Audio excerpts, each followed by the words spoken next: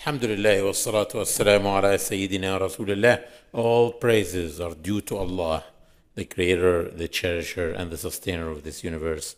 And may His peace and blessings be upon His noble Prophet Muhammad and his descendants and his followers and his companions. Dear respected brothers and sisters, Jazakumullah khairan for coming, seeking knowledge, seeking the best knowledge, which is the knowledge of the best word, which is the word of the Quran. Allah subhanahu wa ta'ala, the Prophet sallallahu alayhi wa sallam said, خيركم من تعلم القرآن وعلمه. The best of you is the one who learns the Quran and teaches it for others. So this is a message that I took from my sheikhs and my scholars, and I'm giving it to you. You should go and spread the word, inshallah, and promote attending such lectures. Promote among your family members, among your brothers and your friends, that they should also come to the mosque and learn in the mosque. Today we will start. I wish if you can have a mushaf, a Quran with you. Today we will start from the verse إن الذين يرمون المحصنات الغافلات المؤمنات لعنوا في الدنيا والآخرة ولهم عذاب عظيم. This is number one because the numbers doesn't appear in my laptop. إن الذين يرمون المحصنات الغافلات المؤمنات لعنوا في الدنيا والآخرة ولهم عذاب عظيم.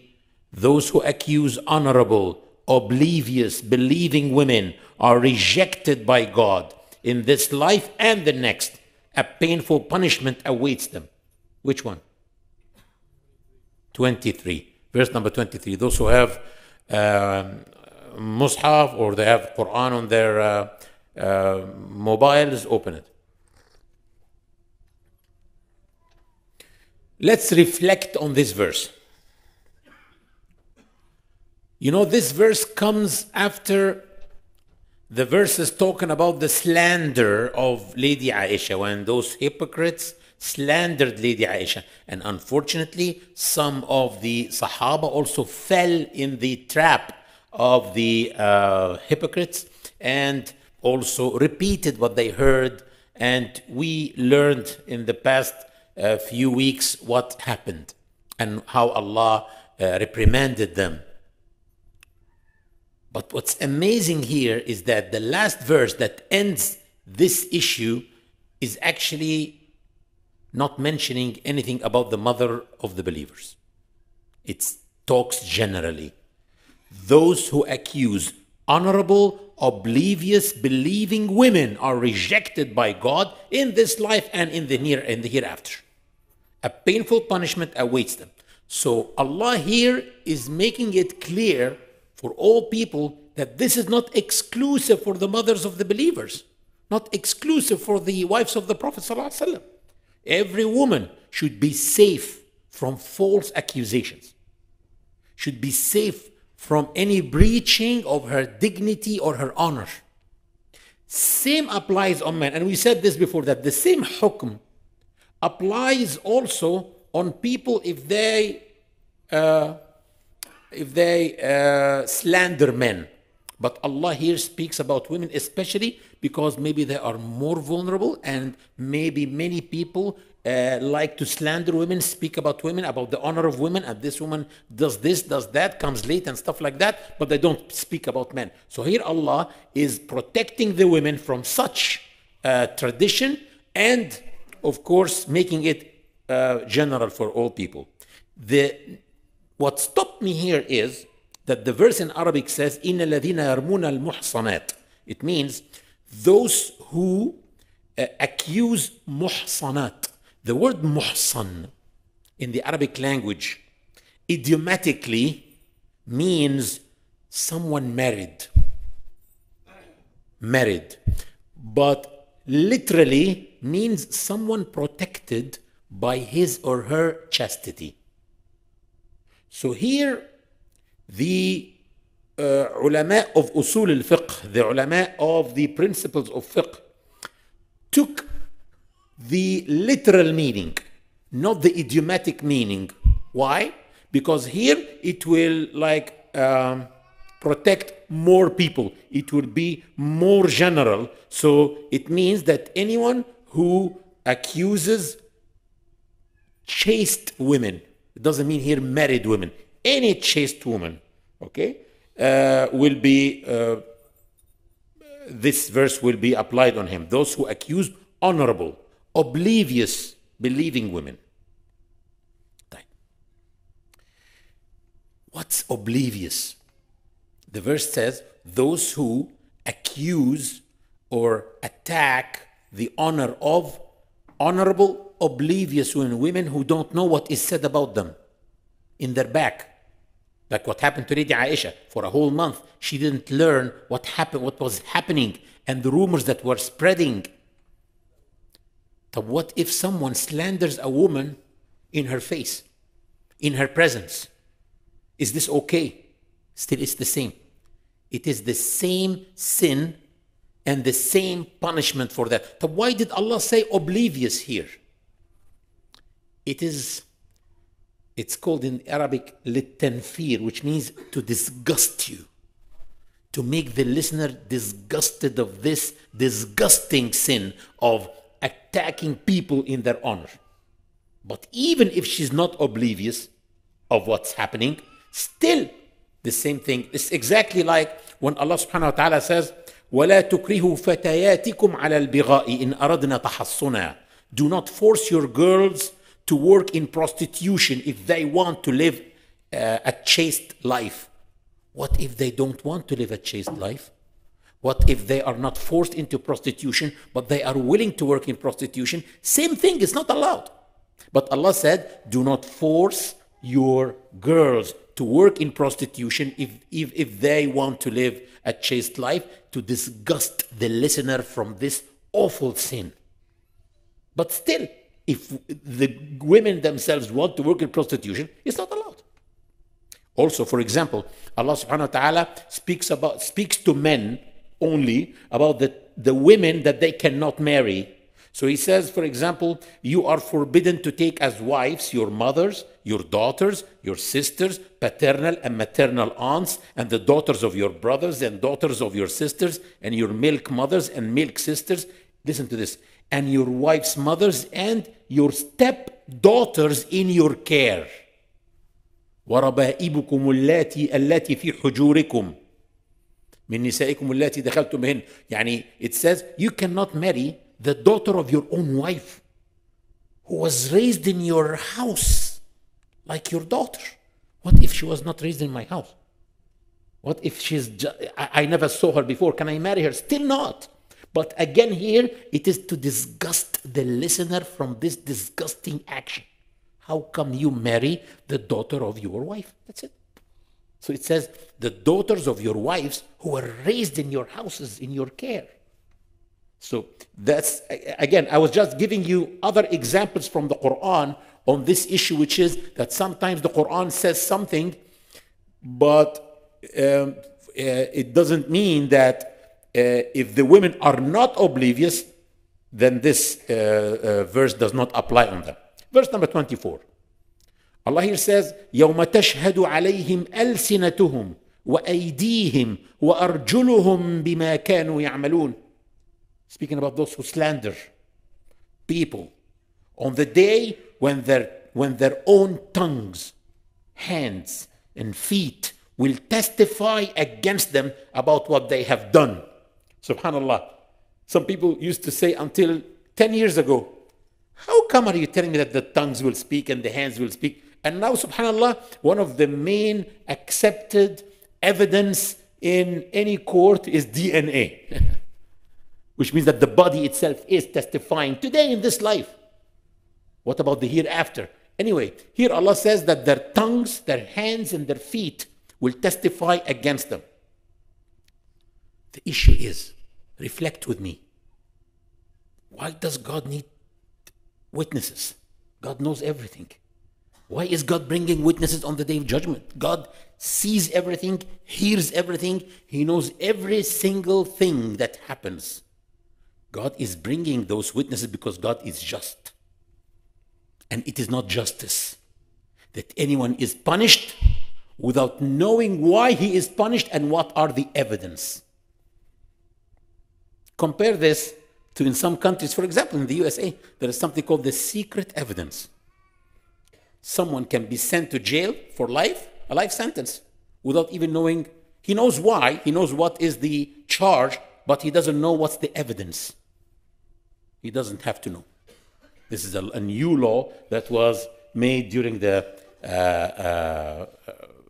presidency of George Bush. Allah is bringing witnesses on the day of judgment on you. And you know that you sinned, and He knows that He sinned, but you have to know the witnesses. And the issue is, why these organs will witness against a slanderer? The tongue and the hand and the feet. In another verse, Allah spoke about the kuffar. وَيَوْمَ يُحْشَرُ أَعْدَاءُ اللَّهِ إِلَى النَّارِ فَهُمْ يُوزَعُونَ حتى إذا ما جاءوها شهد عليهم سمعهم وأبصارهم وجلودهم بما كانوا يعملون. Allah says that the non-believers on the day when God's enemies are gathered up for the fire and driven onward, their eyes, their ears, their eyes and their skin will, when they reach it, testify against them. So why this time Allah did not mention the same witnesses that He mentioned before? The eyes and the ears and the skin. This time it is the tongues and the hands and the feet. The tongues that spoke, that spread the rumors, that threw the accusations, and the hands that pointed. When the woman was passing, He pointed. And the feet that walked to spread the rumor. Because after she passed and He told the rumor, He went to another table and told them. The tongues, the hands, and the feet. Those are the three things that are involved in spreading a rumor. But not the ear, maybe. Not the ear.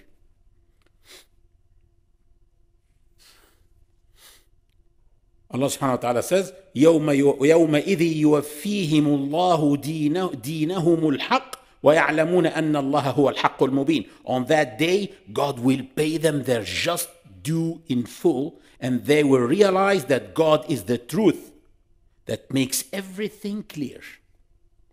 So Allah will take revenge for all people, for all women. You know, there are women who are protected because they are from strong families, from high lineage, so people don't dare to talk about them. They are protected by their families. They have strong brothers, or they are from a rich family. But there are others who are like vulnerable women, single moms who live alone, and people can easily talk about them. Allah here is actually saying that all of them are the same for Allah. And He Himself will take revenge for these women. He Himself will punish anyone who dares to speak about these women. Verse number 26. الخبيثات للخبيثين والخبيثون للخبيثات والطيبات للطيبين والطيبون للطيبات أولئك مبرؤون مما يقولون لهم مغفرة ورزق كريم. This verse says الخبيثات للخبيثين. الخبيثات, the word خبيث means corrupt. خبيثات is the plural of a female corrupt. Here it either means, scholars of tafsir here differed. They said, some of them said, it means corrupt words. Kalima is a feminine word in Arabic. So al-khabithatu can mean corrupt words are for corrupt people. And corrupt people are for corrupt words. And at-tayyibat can mean good words come out from good people. and good people are for good words. And they also said that no, it can mean corrupt women, because it's a feminine word. So it can mean corrupt women are for corrupt men, and corrupt men are for corrupt women. Good women are for good men, and good men are for good women. The good are innocent of what has been said against them. They will have forgiveness and a generous provision. I personally like more the tafsir that it means words. Because the whole context speaks about, actually the context speaks about women and about rumors and words too. So both are acceptable, of course. But for me, I see that the context more talks about words and the things that are said. And to reflect upon this, there is an Arabic proverb that says, كُلُّ إِنَاءٍ يَنْضَحُ بِمَا فِيهِ, which means every container pours what's in it. So from a jar of honey, you will get honey. But from a container of poison, you will have poison. And this is a message to every one of us. Watch your mouth. Watch your mouth. Good words come out from the mouth of good people. And dirty words come out from the mouth of dirty people. كل إناء ينضح بما فيه. You have a jug of honey, you get honey. You have a toilet, you'll get. Yeah, that's the issue. The problem is today, we get corrupted by the society. The same tongue that says Dhikrullah, La ilaha illallah, Alhamdulillah, Subhanallah, Astaghfirullah, cannot say F words, cannot say dirty words. We have to be watchful. Watch your tongues. Clean your mouth. Because when you clean your mouth, you're cleaning your heart too. Or at least the opposite. At least a clean mouth is a sign of a clean heart. So be careful of what you say. And if we consider that it means women, then we should also not do the same mistake of the guy that I told you about, because the verse in the beginning of the surah that says, الزاني لا ينكح إلا زانية أو مشركة, the adulterer doesn't marry except an adulteress or an unbeliever. So that guy who got married to a woman, and at the day of their wedding, he beat her up. And we went, are you crazy? Why did you do that? He said, because she's an adulteress. How did you know? He said, because I committed adultery a few years ago. And the verse says, adulterers only marry adulteresses. I said, are you crazy?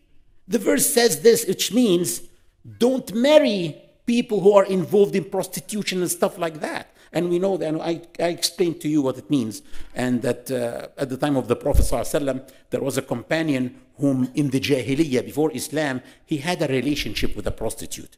So after Islam, he met her and she said, why don't you come and spend the night in my house?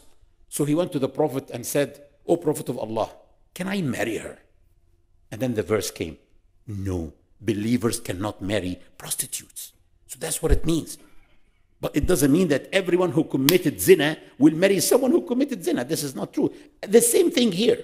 It doesn't mean that because the verse says, Al-khabithatu lil-khabithina wal-khabithuna lil-khabithat, that corrupt women are for corrupt men. It doesn't mean that a corrupt woman cannot marry a good man. It can happen definitely. And that a good man or a bad man, a corrupt man cannot marry a good woman. It can happen definitely. But it means choose well. If you're a man, if you're a woman, choose a good person. Because you deserve a good person if you're good. That's what it means. Which means don't just get married without choosing well. Take your time and make sure that the person that you marry is a good person. With the verse number 26, now this is the last verse that talks about قذف المحصنات, slandering honorable women. So, see, subhanAllah, from verse number 4 till verse number 26, is dealing about these issues. Slandering honorable women, and it talked about the slander of Lady Aisha at the time of the Prophet ﷺ. All this reprimanding the society and disciplining the society, that it's not proper for a Muslim society to have rumors spreading in it. It's not proper. All this purifies the society and protects the individuals in the society from slander, from bullying, from rumors, from gossiping. It's improper. If you are someone who prays in the mosque, fasts Mondays and Thursdays, but you slander people, but you backbite people, then there is something wrong with your ibadah. Verse number 27. We are now starting a new theme. يا أيها الذين آمنوا لا تدخلوا بيوتا غير بيوتكم حتى تستأنسوا وتسلموا على أهلها ذلكم خير لكم لعلكم تذكرون. Believers, Allah is talking to believers. Do not enter other people's houses until you have informed them and asked their permission. That is better for you. Perhaps you will bear this in mind. Again, believers, God is talking to you, believers, do not enter other people's houses until you have informed them and asked their permission. That is better for you. Perhaps you will bear this in mind. Let's reflect on this. This means that every house has a sanctity. Every house has a kind of sacredness. And there is an etiquette to enter it. You cannot just enter people's houses like that. You cannot enter places like that. There is etiquette. Etiquettes of visits. But before we speak about that, we need to speak a little bit about a concept of awra. The word awra. Some people think that it means private parts, private organs in the body. Not necessarily. Awra is anything that you hate people to see. Awra is anything that if people see can bring shame to you. For example, if you have broken furniture, a broken sofa, and you don't want people to see it, it is considered awra. So you may not allow someone to come into your house because you have a broken sofa. You consider it awra. You don't like that. An elder who lives with you at home, and sometimes he's like wearing his underwear in the house like that. So this is for you considered awra, that you don't want anyone to come from outside and see him. So the awra is anything that brings it makes you feel shameful. And of course, the other meaning, which is the famous meaning, it is the private parts. So these verses, from the coming 3 verses, will be regulating visits between foreigners. When I say foreigners, I mean non-relatives. You're not the foreigner of your sister. Your sister is not a foreign woman from you. Your aunt is not, and so on. But I mean between non-relatives. Actually, it means non-relative in the Sharia means anyone that you may one day get married to. So your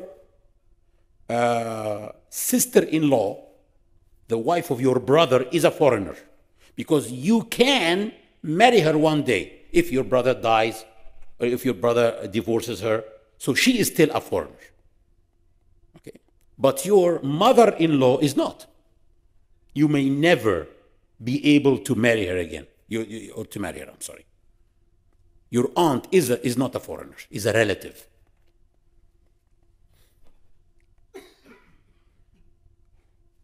Okay, what about visiting mahrams or relatives? This is coming at the end of the surah, not now. Now we will talk about foreigners, how foreigners visit each other. And subhanAllah, usually the Quran just gives guidelines. But when it came to such etiquette of visiting each other's houses, it went into the details. Why? Because actually culture differs from one country to the other. So because of this culture difference, this can create a lot of problems and a lot of friction between people. So here, the Quran had to unite all Muslims on one culture of we should have only one tradition of how to visit each other. Because this is something can create friction. And then when I just enter your house like that, you tell me, how come you enter like that? In Bangladesh, we don't do that. Say, but in Egypt, we do that. This will create problems. So here, the Quran went into details. يا أيها الذين آمنوا لا تدخلوا بيوتا غير بيوتكم حتى تستأنسوا. O you who believe, do not enter other people's houses until you have تستأنس. تستأنس means inform them. Inform them there is someone outside by any way.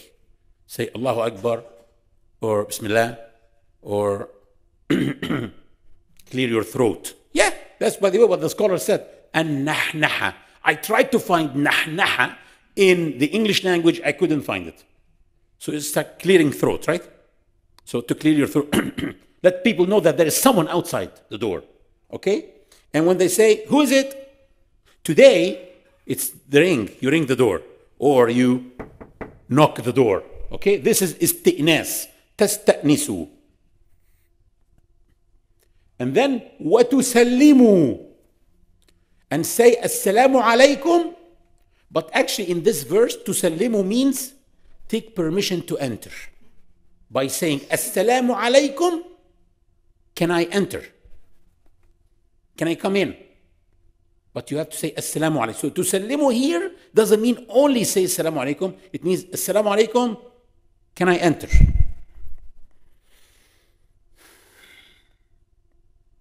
The difference between taking permission in Jahiliyyah, before Islam, and after Islam, is that before Islam, people used to say, good morning, and they just enter the house like that. Doors at that time didn't have locks. Just open the door and enter. Maybe they find the man with his wife in bed. Oh, I'm sorry. What's sorry? Why did you enter like that? So that was the time in Jahiliyyah. That's what they used to do. Good morning, and they enter. In Islam, you have to inform people that someone is outside, and then you have to take permission by saying, Assalamu alaikum, can I enter? There are some nice stories or examples from the Seerah. A man stood at the door of the Prophet, peace be upon him, and shouted, can I enter? He didn't say Assalamu alaikum. Just suddenly, the people inside the house of the Prophet heard someone shouting, can I enter? So the Prophet told a girl called Rauda, go out for him, for he doesn't know how to take permission. And tell him to say, Assalamu alaikum, can I come in? So she went outside and she told him. See, the Prophet cared a lot about teaching people. And he had no problem that a little girl would go out and teach a man. At that time, the Prophet ﷺ was able to destroy all these wrong traditions of the Arabs. Kilda ibn al-Hanbal narrated, a companion of the Prophet, that he was carrying some food and milk for the Prophet, so he entered his tent in one of the battles. It was a battle, and before the battle, there were tents. He just opened the tent and entered, because he was carrying things with him, food and milk. So maybe the Prophet could have given him some excuse for that. So the Prophet told him, go back out. Then say, Assalamu alaikum, can I enter? So he went back out, carrying the things again. Assalamu alaikum, can I enter? The Prophet said, now you can enter. Iyas, not only the Prophet, it is one of our rituals, an important ritual called Al-Amr bil-Ma'ruf wal-Nahi an al-Munkar. Advising each other, enjoining the good and forbidding the evil, nicely. Iyas said, we were 4 women who went to visit Lady Aisha after the death of the Prophet. Lady Aisha lived for some years, and she was the teacher of the Ummah. So 4 women went to visit her, and Iyas was one of them, and she said, one of us stood at the door, and she said, can we enter? So Lady Aisha from inside said, no. Tell your friend to ask permission well. So we said, Salamu alaikum, can we enter? So she said, yes, now you can enter. They know what to do, but they forgot. Sometimes we know the right thing, but we feel like, hey, come on. Not necessarily. Don't be Hanbali, stuff like that. What's wrong with being Hanbali? Do I have to be Hanafi because I'm in East London Mosque? Anyway, so she said, no, don't enter. Ask permission well, so they know what to do, and they did it. But note here, Lady Aisha is the student of Prophet Muhammad ﷺ, so she was the teacher of the Ummah. Why do people take permission? In order not to see something inside that is awrah, that the person won't like people to see it. As I said, not necessarily someone maybe not wearing her hijab, not necessarily, maybe just broken furniture. This can be awrah for him. He doesn't want you to see it.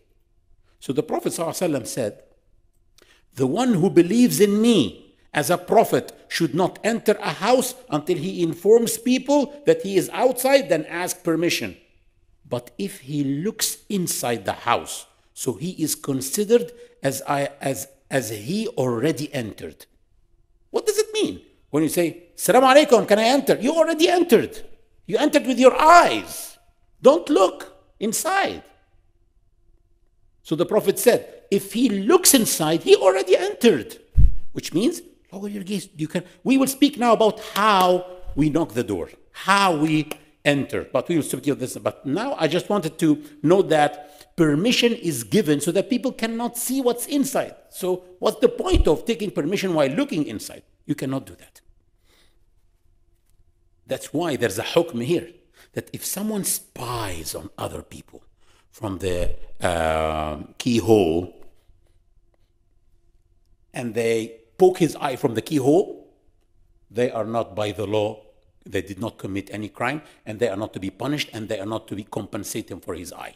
Because his eye is considered hadar, worthless, because he's a spy. You cannot spy on people. These things are very strict in Islam. People should be protected in their privacy. Abu Hurairah narrated that the Prophet said that permission is 3 times. The first one is for them to hear and realize that someone is at the door. The second one is for them to get ready, and the third one is for them to allow in or send back. So the Prophet said that you need to take permission 3 times. Assalamu alaikum, can I enter? No one responds to you. Wait a second and then say, Assalamu alaikum, can I enter? No one answers you. The third time, Assalamu alaikum, can I enter? No one answers you. Go back. Don't say Assalamu alaikum, can I enter for the 4th time. The Prophet said it is 3 times. Ring the bell 3 times. Knock.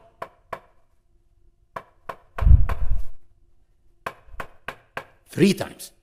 But don't stay for half an hour knocking on people's door. Maybe they are not ready to allow you. Maybe they are shy to tell you go back. Some people don't have this guts to go out and say, excuse me, I can't receive you now. Can you please go back? They can't do that. So they just pretend as if no one is at home. Don't stick to the door. What if after 3 times asking permission, still no permission is given? Can the one by the door enter? Abu Musa al-Ash'ari narrated that the Prophet said, if one of you asks permission thrice and was not allowed in, then let him go back. That was at the time of the Khilafah of Umar. Abu Musa narrated this hukm. So Umar said, bring evidence on what you said, or I will punish you. If you don't prove that the Prophet said so, you will be punished. Ubay ibn Ka'b stood up and said, I witnessed that the Prophet said so. Umar told, of course, Abu Musa al-Ash'ari is a great scholar. But Umar told him, I trust you, but I wanted to warn people from lying against the Prophet. I don't want people to forge hadith. So I meant to do that. Umar was so strict. What about knocking the door hard or shouting very loudly at people inside. This is also forbidden because it hurts people and it scares people and it scares children and it scares people who are maybe sleeping inside. It annoys people. And Allah subhanahu wa ta'ala said in Surah Al-Hujurat, إِنَّ الَّذِينَ يُنَادُونَكَ مِنْ وَرَاءِ الْحُجُرَاتِ أَكْثَرُهُمْ لَا يَعْقِلُونَ. But most of those who shout to you, Prophet, from outside your private rooms lack understanding. Ignorant people. Ignorant. Only an ignorant person would knock the door hard like that. Or would shout loudly like that. How to knock the door and ask permission? Abdullah ibn Busr said, a companion of the Prophet, كان النبي إذا أتى باب قوم لم يستقبل الباب من تلقاء وجهه. Amazing. Abdullah ibn Busr said that when the Prophet ﷺ used to visit people, he doesn't give his face to the door. He doesn't stand up facing the door. ولكن من ركنه الأيمن أو الأيسر. He gives his left side or his right side. And he says, Assalamu alaikum, Assalamu alaikum, can I enter? Why don't give your face to the door? The door is closed. Maybe the man or someone or a kid opens the door while his mom is still running behind him to wear her hijab and is not wearing her hijab. So you saw her. So you should knock the door, say Assalamu alaikum, and you give your side so that when the door opens, you don't see what's inside. That's a beautiful religion. Wallahi, we should thank Allah for being Muslims. That's a beautiful religion. Abba Sa'id استأذن على رسول الله مستقبل. Okay, there was someone called Abu Sa'id. He took permission from the Prophet and he was facing the door. So the Prophet opened, he found him facing the door. He told him, don't you ever take permission again facing the door. Teaching the Ummah.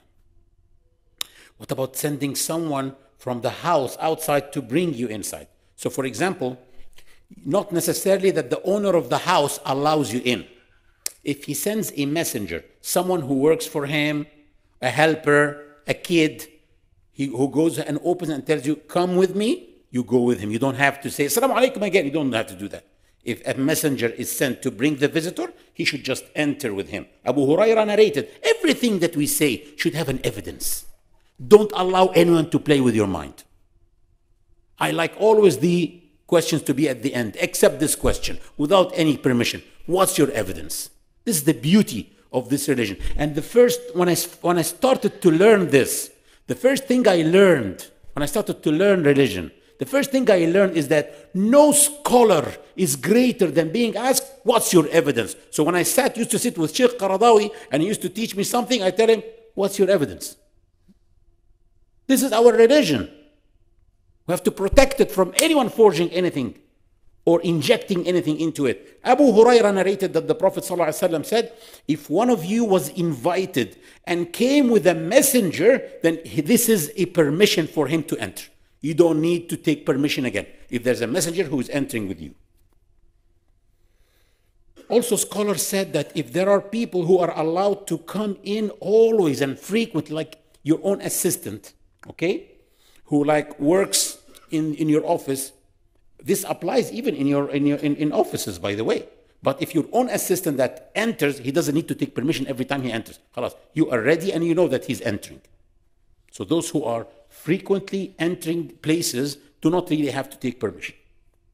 What about people who are relatives? For example, a man, does he need to take permission before entering his sister's room? And Ata ibn Yasar. Ata ibn Yasar said that a man asked the Prophet ﷺ, do I need to take permission before entering my own sister's room? The Prophet said, yes. Or do you like to see her naked?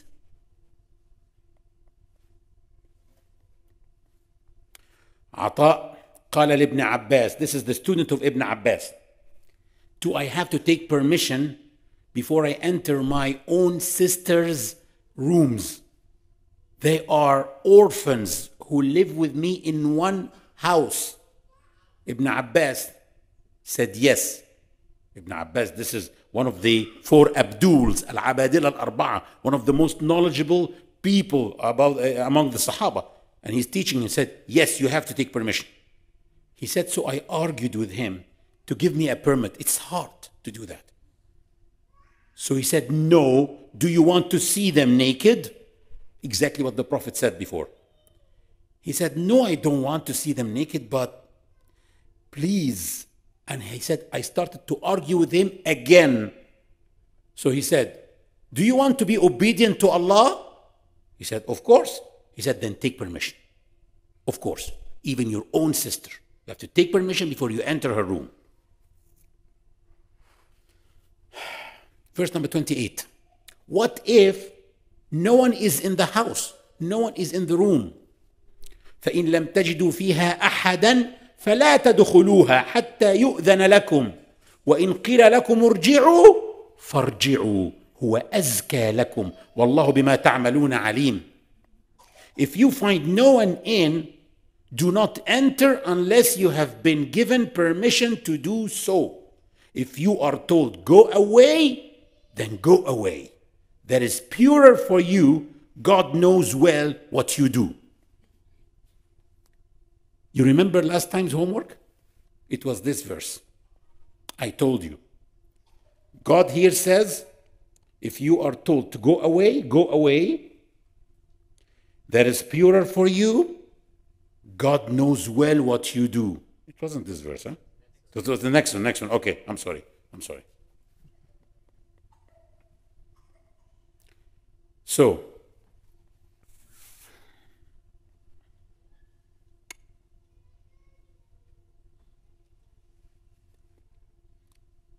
you are asking permission, right? Why are you asking permission? Because you're expecting one of two things, either to be allowed in or be told to go away. So when you go away, don't go away with hard feelings then. Every time you ask permission to enter a place, you should put in mind that you may not be allowed in. Maybe the guy is having a dispute with his wife, and his wife is giving him a hard time, and she's calling him bad names, and he doesn't want you to see that. Because in the mosque, he is with the big mustache, telling you that I'm the man of the house, but he doesn't want you to see what's happening in the house. Khalas, go away.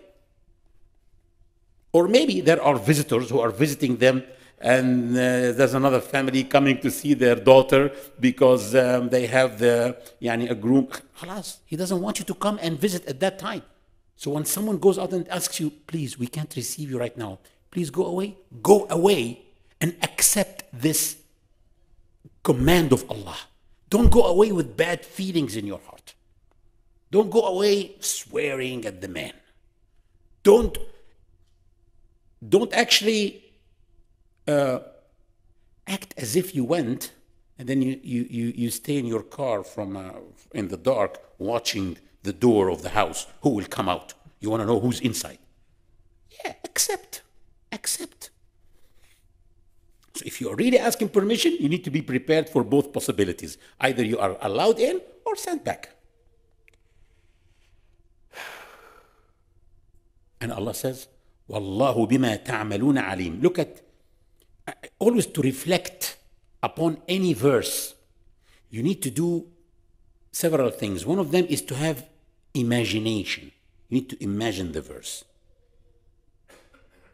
And to look at how Allah ended the verse and try to understand why Allah chose this name or this ending for the verse. So here the verse says, let's reflect upon this together. If you find no one in, do not enter unless you have been given permission to do so. If you are told go away, then go away. That is purer for you. Listen to this end. God knows well what you do. Allah could have said, and God is the most merciful. But he didn't say, I'm the most merciful here. He said, I know so well what you do.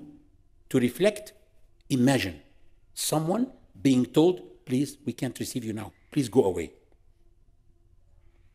Allah knows what he will do. He may not go away. He may swear. He may hide. behind a wall or in his car trying to spy on people and see who will come out after half an hour or something. Understand? So here Allah says, Allah knows well what you do. Always reflect upon every word in the verse. Allah did not choose the endings of these verses like that for no reason.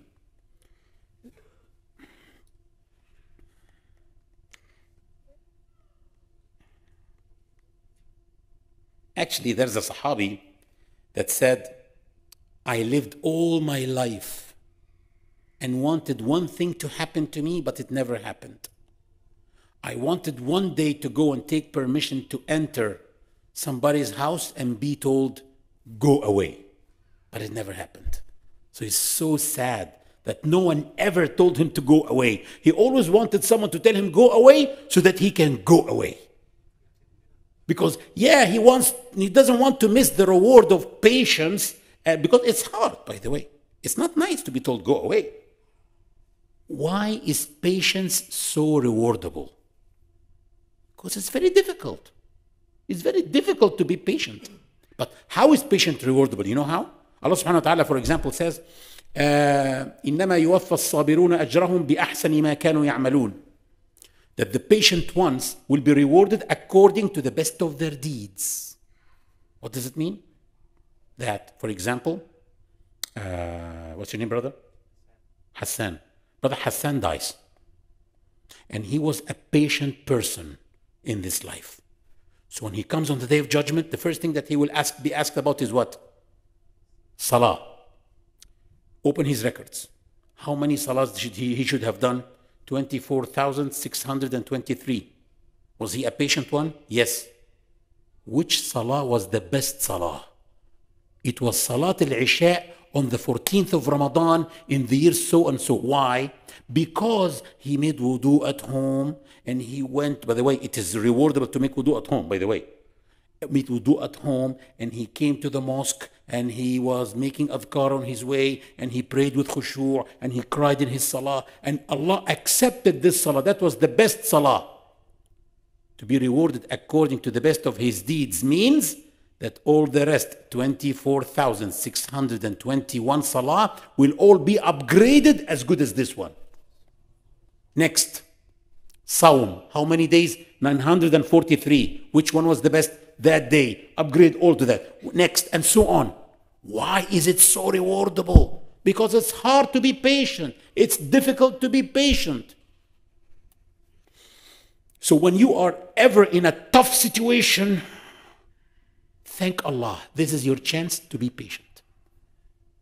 And feel the reward of patience. One of the female companions was walking one day and then she stumbled and fell and her nail was smashed and got out from her toes.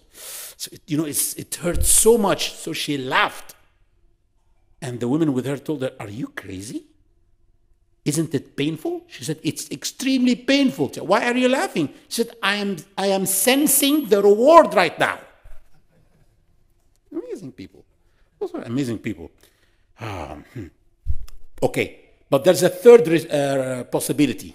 Either you are told, "Come in," or told, "Go back," or nothing happens. You don't hear anything. No permission is given. You just go back.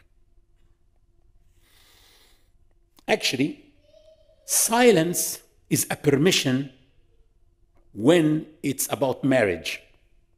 A virgin, a woman who never got married before, may be too shy to say, "Yes, I want him." Yeah, she may be too shy.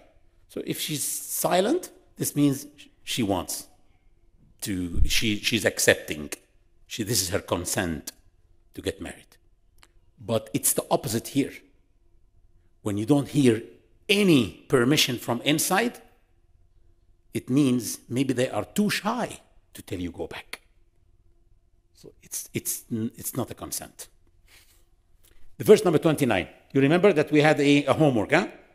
The verse says, ليس عليكم جناح أن تدخلوا بيوتا غير مسكونة فيها متاع لكم والله يعلم ما تبدون وما تكتمون. You will not be blamed for entering houses where no one lives and which could provide you with some useful service, God knows everything you do openly and everything you conceal, which means you can enter public places without permission.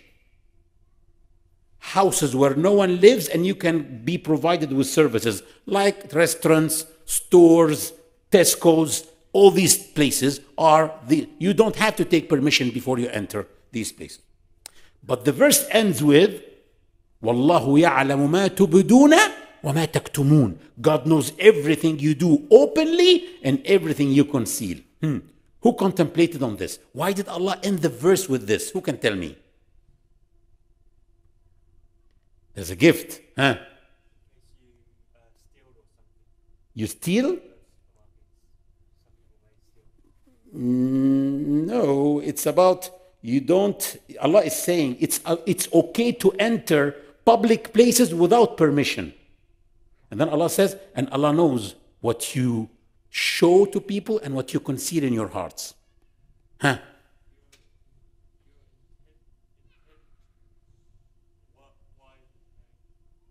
Okay, why? Again,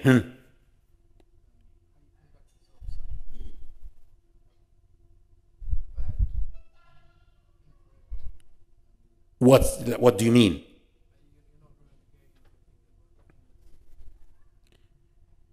To reflect upon a verse, you need to imagine it happening. Imagine with me someone standing outside Tesco's taking permission to enter. Allah says, I know what he conceals in his heart and what he shows to people. This is probably someone doing what? Standing outside Tesco's, doesn't want to enter before the director of Tesco's comes and tell him, you can enter. Exactly, faked taqwa. Someone faking taqwa, Allah is actually telling us, be careful. Yani this verse actually, here.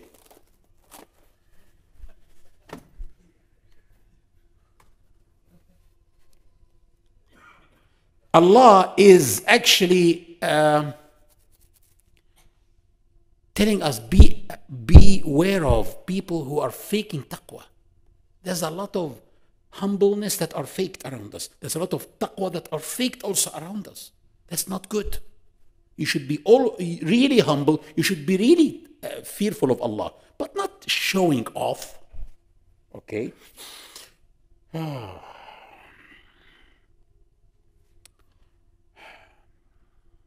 Give me 10 more minutes. Okay? By the way, public places and stores, the scholar said, its open doors are already a permission for people to enter. Okay? And you know, when you come just close to Tesco's, the doors open like that. What are you waiting for? Okay? That's a permission from their owner. And when they close, the door doesn't open. You don't have to knock the door. Khalas, they're not allowing you. But I just want you to look at all these verses that came and we discussed before. There's a concept in Sharia that says, حيثما المصلحة فثم شرع الله. Wherever there's a benefit for human beings, there lies the Sharia. The Sharia is about benefit. It benefits people, protects people. It doesn't put a burden on people. So you have to ask permission before you enter houses. If they are public places, then there is no need for permission. And if you are told to go back, then go back. All this is what? Benefit for people. The last verse that we will discuss today, verse number 30. قُلْ لِلْمُؤْمِنِينَ يغضوا من أبصارهم ويحفظوا فروجهم ذلك أزكى لهم إن الله خبير بما يصنعون. Tell believing men to lower from their glances or from their gaze. Not to lower their gaze, it's to lower from their gaze. Literally in Arabic it says يغضوا من أبصارهم, not يغضوا أبصارهم. يغضوا من أبصارهم, to lower from their glances, because you will need, of course, you will see people, you will see women, but you need to lower the second gaze. And we will talk about this. And guard their private parts. That is purer for them, and Allah is aware of everything they do. Did you realize this? This verse has, this is purer for them. ذَلِكَ أَزْكَى لَهُمْ. And the verse number 28 also that talked about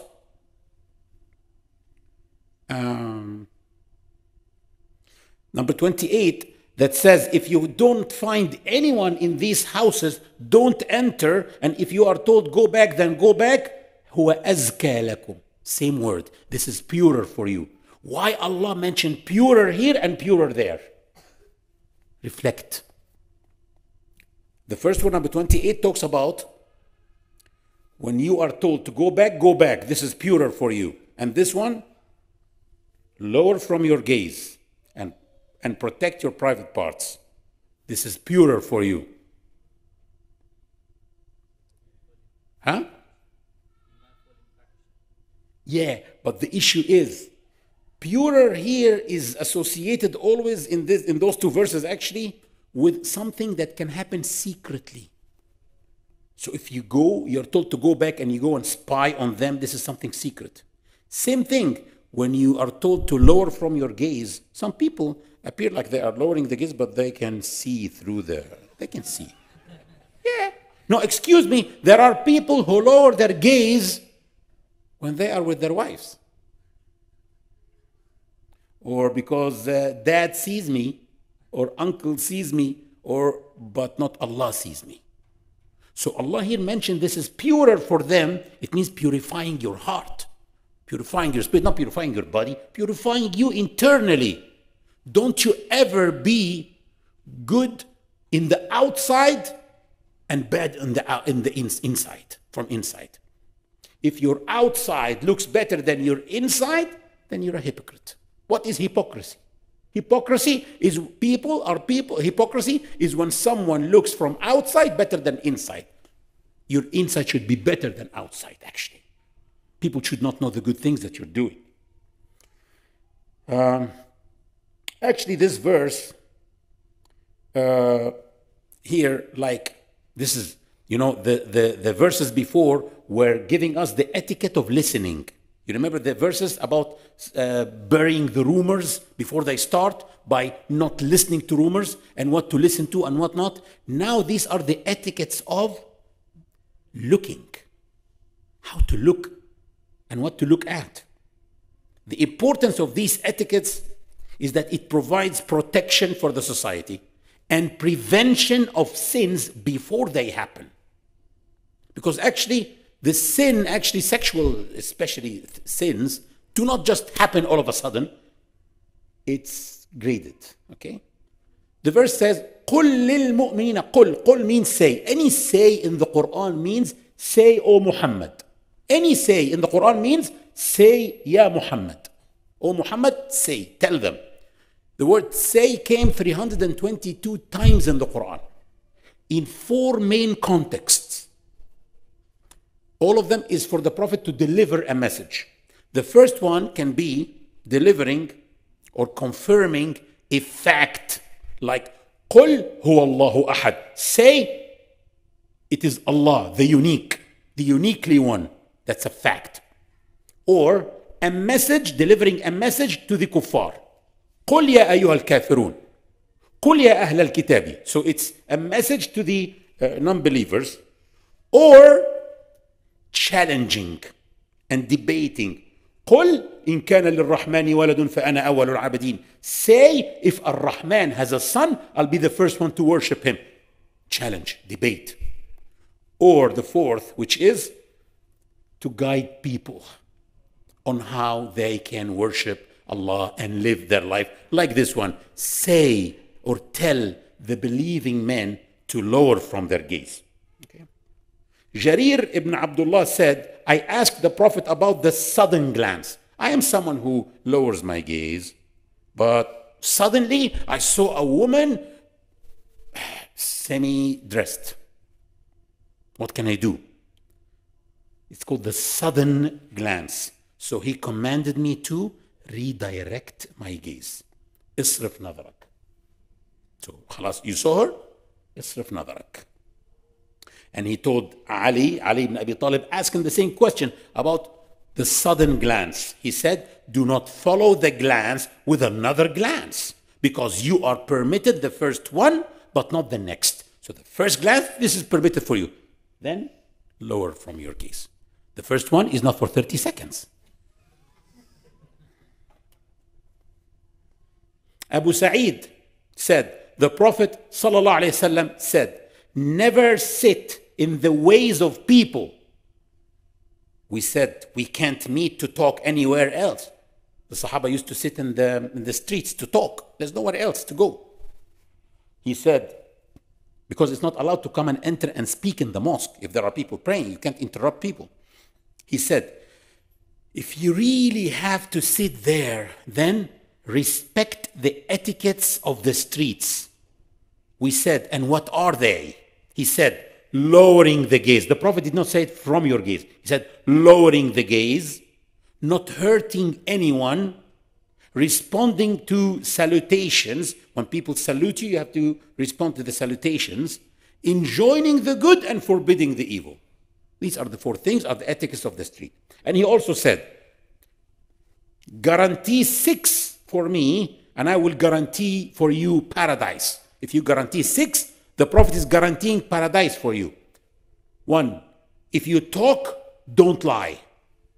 If you are trusted, do not betray. If you promise, fulfill your promise. And lower your gaze and control your hands, which means don't hurt people. And control your sexual desires.